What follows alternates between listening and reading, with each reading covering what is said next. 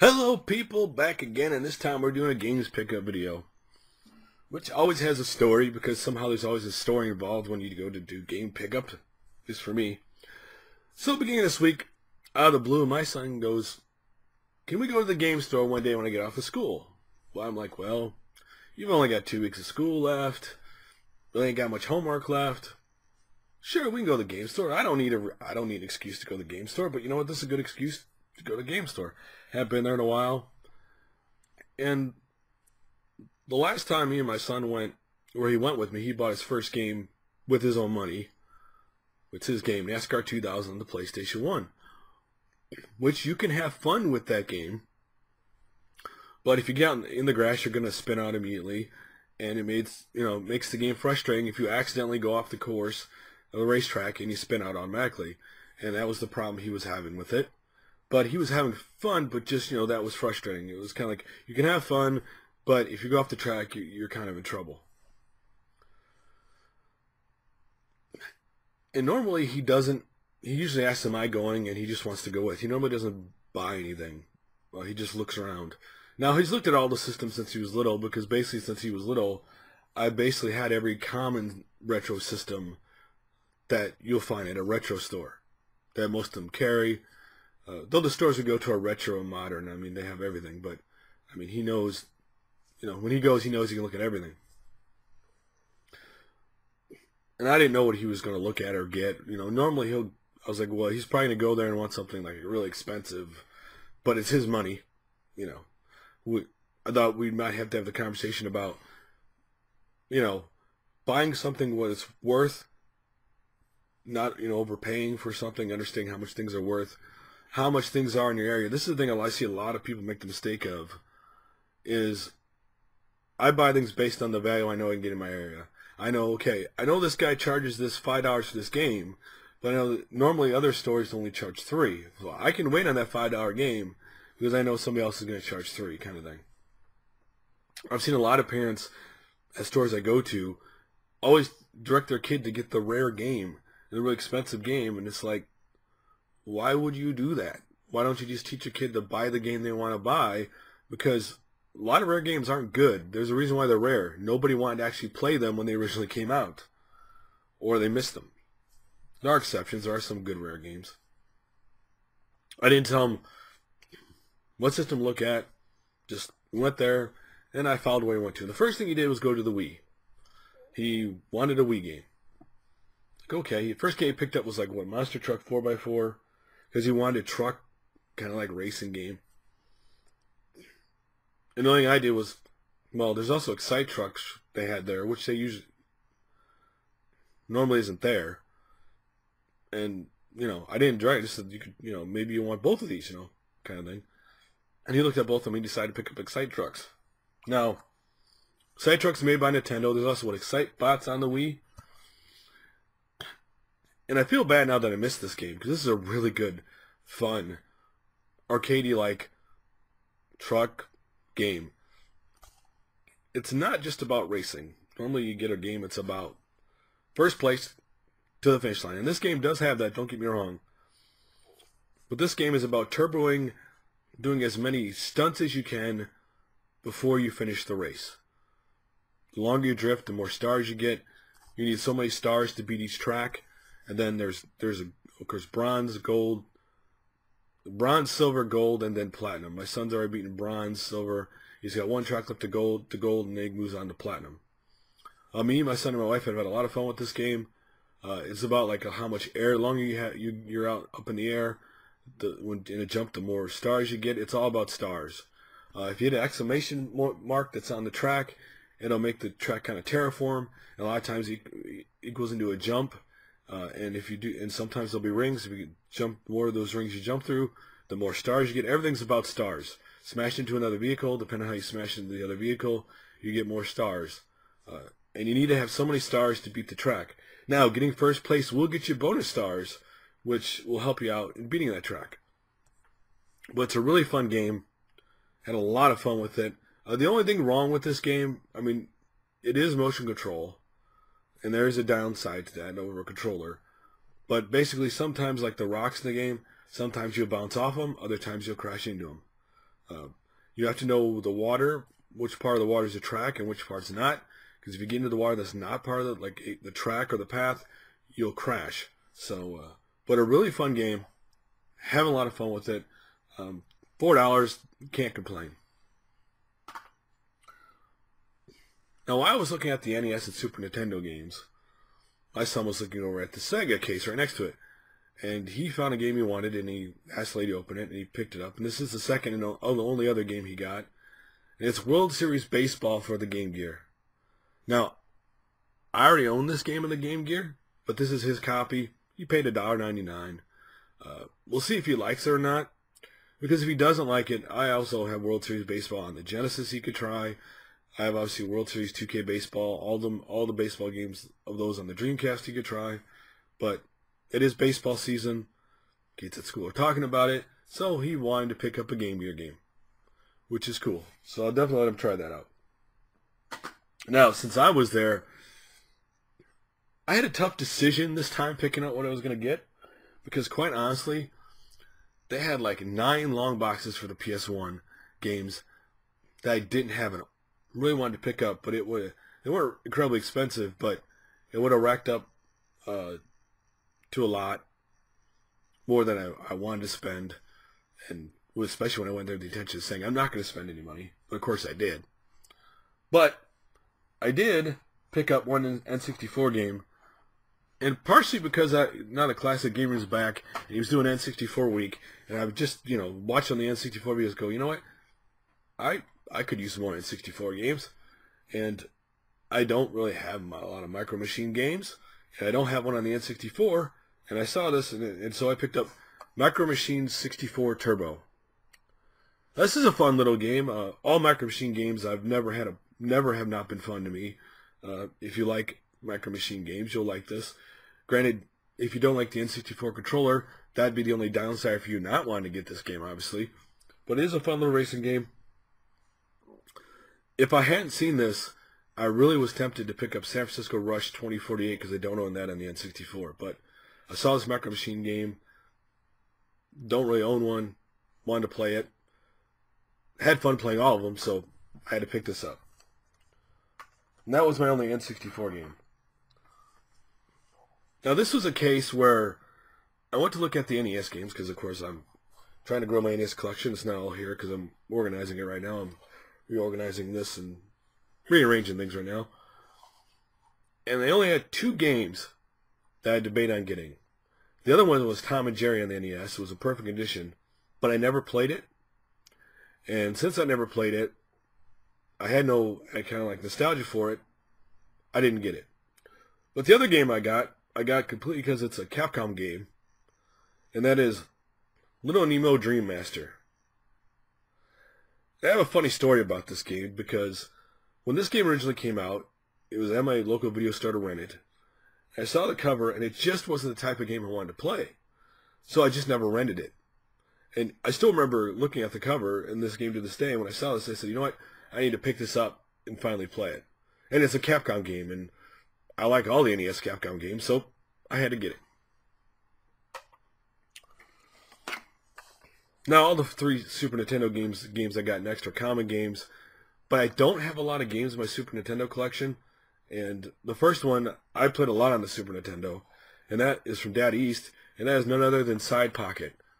A fun little pool game. If you ever played any pool game on the PC or any other thing, it's the typical thing. You're just a pool stick, pointing what direction you want to shoot the cue ball. Obviously, it shows you the angle where the ball's going to go, kind of thing. But a fun little pool game. Played it a lot on the Super Nintendo. Glad to have it back in the collection.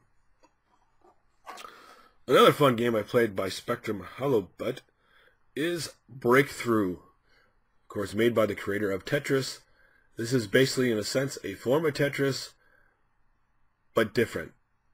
Kind of like you're shooting the blocks. It's a little different. If you played it before, you know what I'm talking about. It is basically a fun twist in a sense, on Tetris, or it is a puzzle game, so basically a twist on puzzle games, but it is fun. You go to different locations, Berlin, London. A lot of fun. Glad I picked it up. And the last game is a Konami game, because you know what? You can't have enough Konami games. Again, I love Konami back in the 8 and 16-bit era. And this is one I didn't play a lot. And it is Tiny Toon Adventures Buster Bust Loose. So I'll have to try this. See what it's like. Love Tiny Toons. Love Konami. I imagine I'll like this game. Seen gameplay for it. Fun little game. Glad to get it. Now, the next thing I'm going to show you is a game that... Now, I didn't... This Easter, my wife and me bought each other nothing. We said, this year we're not getting anything. It's about my son.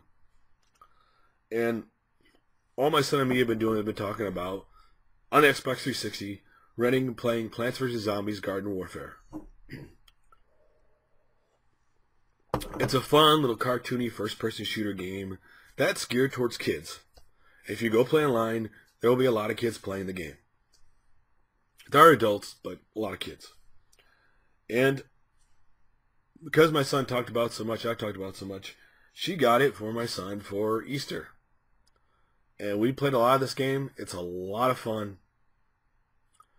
It's just a fun, cartoony, first-person shooter on the Frostbite 3 engine, of course, by PopCap, and, of course, released by EA.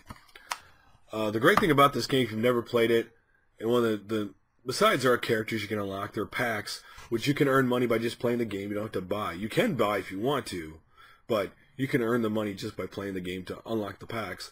But there are a ton of customizable options for your character through the packs, hundreds if not thousands.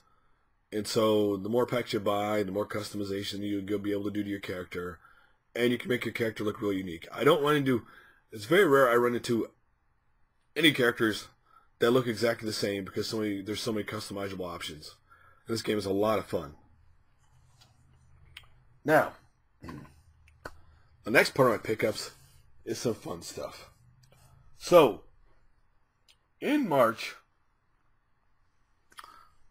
it was my wife and mine anniversary. We have been married for 12 years. Got married in 2002. 12 years we've been married. Known each other since 1997. Known each other for 17 years. Started dating in 1998. First time we met. We actually originally met in the AOL chat room chatting back in 1997. And so this time around, I wanted to get something that had some memory behind us when we first were together. And that actually was video games when we first got together, to be honest. The PlayStation 1 was out. The first game she ever bought me was Wild Arms. Well, ironically enough, later she ended up taking over that game because she got further ahead of me, but nevertheless. And so the first thing I want to do was get something related to PlayStation 1. Now, the first game my wife bought herself for PlayStation 1 after Christmas because she didn't get one. And the first game, 2 games she had on it, it came with Treasure of the Deep. And the first game she actually bought herself for it was Crash Bandicoot. And the other one she had bought was Beyond the Beyond. An average RPG, or below average, depending on how you feel about it, by Camelot. I couldn't find Beyond the Beyond, and for some reason nobody had Crash Bandicoot at the time. I got the next best thing, and that was Crash Team Racing, which is a fun racing game. Kind of symbolic to, obviously, Crash Bandicoot by Naughty Dog. Fun little racing game on the PlayStation when you've never played it. A lot of options in this game, a lot of replayability. But the reason why I got this game is to put into something that I got her that I've never seen before.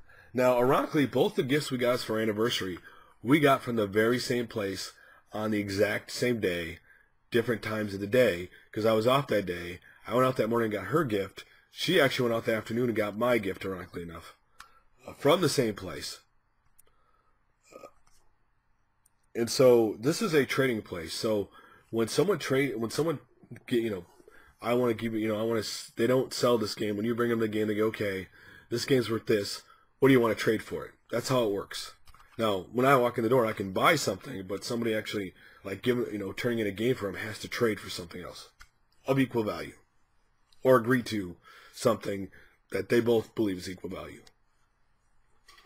And when I saw this, I had to get it for her. I've never seen it in the wild. I had to make sure it was real, that it wasn't something somebody just threw a sticker on, because, again, I've never seen one. And it's a lot like, let's say my N64 case back there. You see back there that stores my N64 games. It is a PlayStation 1 case. Now, inside this thing, on this side, in the very front, you can store 12 memory cards. And there's a slot in the front here. I'm not sure if it's for a controller or whether you can fit a double disc PlayStation 1 game, but all the rest are individual slots after that. This is really cool. I think you can fit like 20 games in it or something. Really cool. I saw this. I had to get it for. It was only like $15, and she's really elated to get this because again, she loves PlayStation, loves PlayStation 1. So it's kind of really cool to get that. Really, really excited to get this for her. This is just for her games. My games are not allowed into it. So, talking about our anniversary, I had been talking about how when I go there, they had some really expensive NES games I never played before. And when she went there that day, she did get one for me. It is none other than, was it North and South? A fun little strategy game. Glad I have in the collection. And one of the reasons why I asked for something like, or was talking about something like this, so normally I buy like the cheap NES games, and I've never seen this around in my area ever. So when I saw it, I mentioned it, and I was glad she picked it up because I was really hoping to get this game. Had fun playing it. Again, it's a fun little strategy game. If you like strategy games on the NES, and not too many on the NES. One of the other games I actually ironically got is on the Game Boy Advanced. It is a box copy of Star Wars Episode 3, Revenge of the Sith. Which is an action, like Star Wars game. Use weapon combos, maneuver to beat, of course, like General Grievous and Count Dooku and stuff like that. You got the Force Push, the Saber Throw, the Jedi Mind Trick, stuff like that. Fun little game. So, not my favorite movie in the world, but a fun little game to play, and I'm glad I got it for the Game Boy Advanced. I'm not sure if I ever picked it up if she wouldn't have got it for me. And when I got my wife that actual PlayStation 1 case, I actually picked up a Namco PlayStation 2 Namco Transmissions Volume 2 demo disc. Now, I was looking online. There have been a lot of different versions of this disc out there, so I'm glad I get it because finding these demo discs is getting harder and harder. Everybody's collecting them for any system anymore, so it's kind of cool to get this because I love the demo discs. They're a lot of fun to play different games. And the last thing I got is not a video game. I'd gotten a gift card for Christmas, and I didn't know what to spend it on. And I was at the store the other day, looking around. Godzilla's coming out. I'm going to go see the new Godzilla on Tuesday. I can't wait to see it. Big Godzilla fan. And I was thinking, I don't own the Gamera trilogy from the '90s on Blu-ray. I'd really like to get that. And they had it there, and it was only $10. And so I picked it up, the Gamera trilogy. If you never watched the Gamera trilogy, you really should.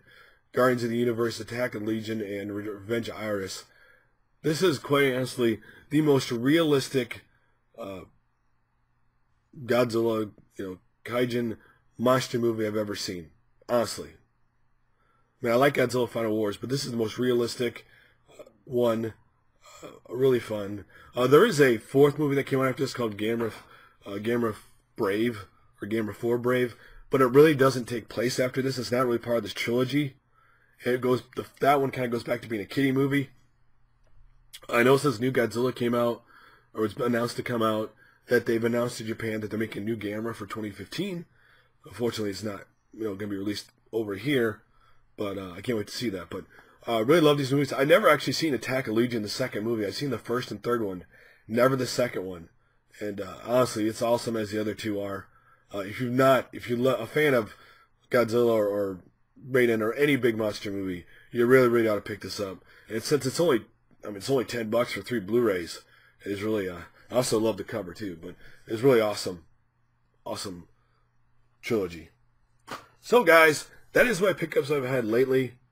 Like always, thanks for watching, and I will talk to you guys later.